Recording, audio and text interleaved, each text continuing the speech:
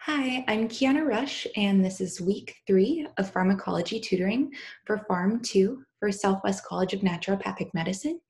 This week, we're going to be talking about peripheral neuromuscular blockers and also spasmolytic drugs. So, neuromuscular blockers, a good way to differentiate them from spasmolytics, they're working peripherally.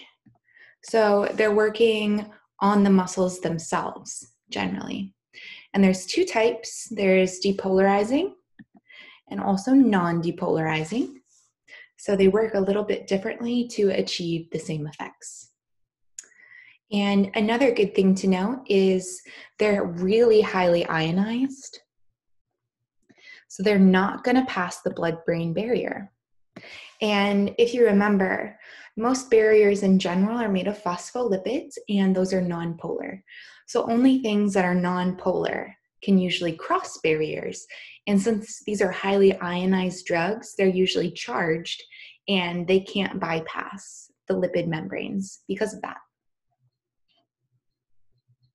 Spasmolytics, on the other hand, work centrally. So that means they're working on the brain themselves or upper motor neurons. And because of this, they're probably less ionized than a neuromuscular blocker. Another word for them is antispasmodics, and they usually work by causing hyperpolarization of the cells, and it's usually through the main inhibitory neurotransmitter, GABA. And remember that GABA works with chloride. Always good to know. So remember, neuromuscular blockers, peripheral, very ionized, spasmolytics, central, and treat more kind of chronic pain situations. Let's get started. So I love this image. It's just kind of your general presynaptic neuron, postsynaptic neuromuscular junction type of image, but it's really beautiful to describe the neuromuscular blockers. So let's see if I can get what I need all in one frame. I think I can. All right, so there are two types of neuromuscular blockers, and the first type is going to be the non-depolarizing. And remember, these are working peripherally. So the non-depolarizing neuromuscular blockers work by antagonizing nicotinic acetylcholine receptors in the muscles. So here's the muscle fiber in this image. This image is from Semantic Scholar. It's a great site if you ever want extra resources, it's free. So here's the muscle fiber, and because non-depolarizing neuromuscular blockers are antagonists, they're actually going to block these receptors. And because these receptors are blocked, no acetylcholine is going to reach the muscle and less spasm is going to happen. Similarly, depolarizing neuromuscular blockers are also going to stop that action potential, but they're going to do it by being an agonist of the acetylcholine receptors. So let's clear these out. By agonizing the acetylcholine receptor, we're essentially dumping more acetylcholine, really stimulating these muscles, kind of overdoing it to the point where the muscle says, that's enough, I can't do anymore. And because of that, there's so many action potentials. The muscle becomes exhausted and then paralyzed. So remember, non-depolarizing agents don't cause an action potential. They antagonize and block. Elsewhere, depolarizing neuromuscular blockers increase receptor activation, and eventually the muscle becomes exhausted and paralyzed from having so many action potentials thrown at it. So you can either overdo it or block it. Those are the two ways to look at neuromuscular blockers. And remember, these are working peripherally. And I made everything that works peripheral in purple. I just thought they kind of went together.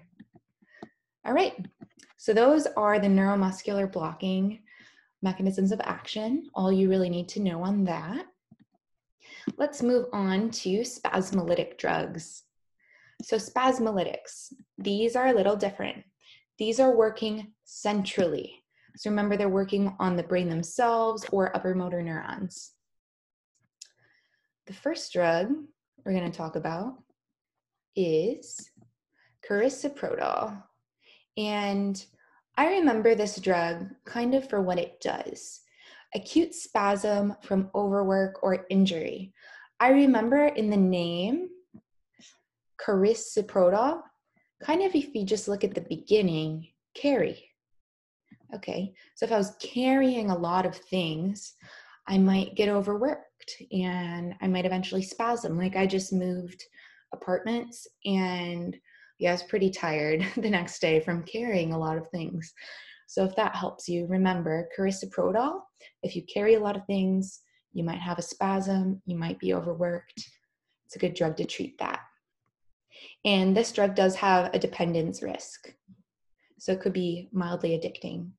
Good to remember that if you're going to be prescribing these types of drugs. Another drug that's very similar is cyclobenzaprine.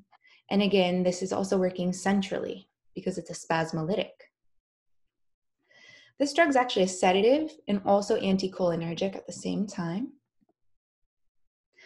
What's different about cyclobenzaprine is it can be used in pregnancy. And it's pregnancy class B. So pregnancy class B, if you want to differentiate, there's also a B in cyclobenzaprine. And I remember it's, fine for a pregnant person to ride a bicycle. So I put a picture of a bicycle in, if you want to remember. There's a B in cyclobenzaprine, pregnancy class B, and it would be perfectly fine for a pregnant person to ride a bicycle. Make sure they wear a helmet. Same thing, this can be used for acute spasm from overwork or injury, can reduce inflammation. And one side effect that kind of differs with cyclobenzaprine is constipation. Good to remember. All right. Here's a drug you may remember. Diazepam. We actually talked about this in week 1. And if you remember, it's also an anxiolytic, so it tones down anxiety. It's classified as a benzodiazepine. And if you remember, benzodiazepines also have a risk for dependence. But this drug can be used in chronic spasm. Here it says it's a spasmolytic. It's working centrally. Anxiolytic, anti-seizure. But remember, we talked about this drug in week 1. And if you remember, what does it do to chloride channels? This is a good question to remember. It increases the frequency of chloride channels opening. So does Xanax, aka alprazolam. So those drugs are both benzodiazepines, and they increase the frequency of the GABA chloride channels opening.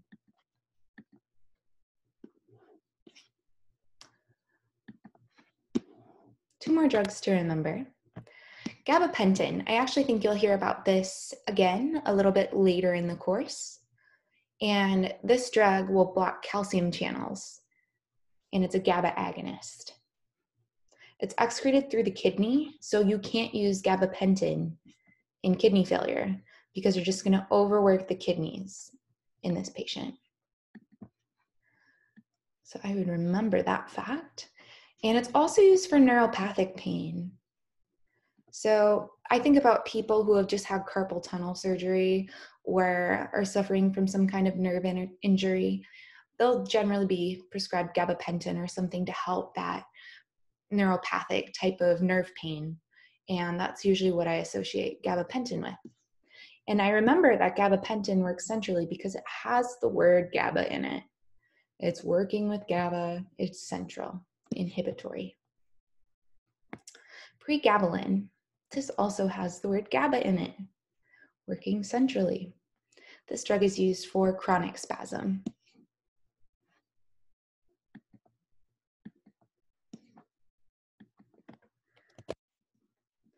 Okay, and I think, there we go. I got kind of smart this week and I hid the answers for review questions. What are the two types of peripheral neuromuscular blockers? So if you remember, the peripheral are put in purple in this document. Here's a, general schematic with the answers included. So the two types of peripheral neuromuscular blockers. Remove the highlight.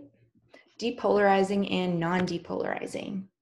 And if you recall, depolarizing increases the action potentials until the muscle is fatigued, while non-depolarizing is an antagonist of the acetylcholine receptor in the muscle and blocks the action potential.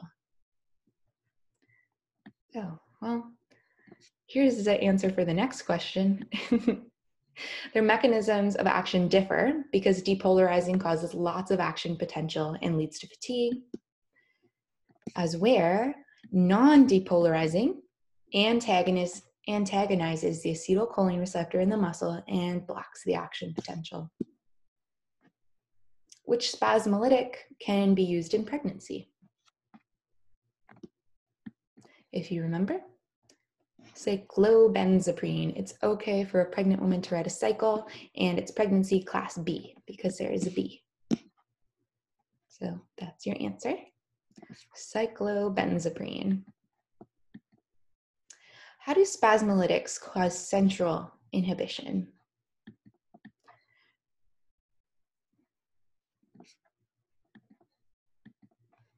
So generally, they'll hyperpolarize the neurons and no action potential can be made. And if we remember,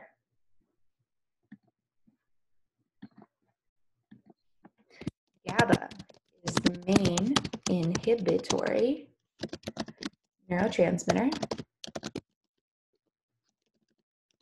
think that's how you spell neurotransmitter. And it uses chloride. The charge of chloride is negative. And by making the neurons more negative, the action potential can't pass because the action potential has to make the nerve cells more positive. So by introducing more of a negative charge, we're hyperpolarizing the cells and they can't create that positive action potential. So spasmolytics work centrally, usually through GABA, by causing hyperpolarization. And let's add one more question in here, just because I think it's good to remember. Which drugs, neuromuscular blockers, or spasmolytics are more highly ionized? And what happens because of this? So the answer is going to be neuromuscular blockers. Because they're highly ionized, they can't pass the blood-brain barrier, and they remain peripheral. Okay, I think that's everything for week 3. If you guys have any questions about weeks 1, 2, or 3, feel free to send me an email, and hopefully you should have access to these notes. If you don't, also send me an email and we'll get them to you. And as always, good luck with studying, and feel free to reach out if you have any questions.